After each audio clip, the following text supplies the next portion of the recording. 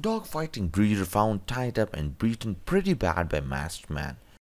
A 52-year-old Detroit man, a suspected dog-fighting breeder, was reportedly outside filling his dogs when he was confronted by three armed men wearing masks to conceal their identities. The masked men forced him into his home where they tied him up before brutally beating him and torturing him before cutting off his ear and driving away in his van. They tied him up, the dogfighting breeder. They beat him up pretty bad. Broke ribs, broke fingers, stabbed him with ice picks, cut an ear off. It's just messed up, the victim's cousin Marty Johnson said.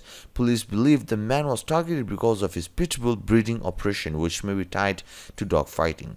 When police arrived at the man's Detroit property, they found at least 16 bulls tied up outside, emaciated and living in the filth in the backyard, and at least a dozen more in the same poor condition in the home's basement. A second property owned by the man was also housing dozens of unhealthy dogs.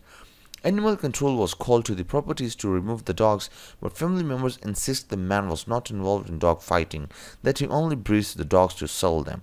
No, he don't fight dogs, he breeds dogs. No, he don't fight dogs, the victim's brother explained. He has a lot of dogs, it's been like this since we was kids.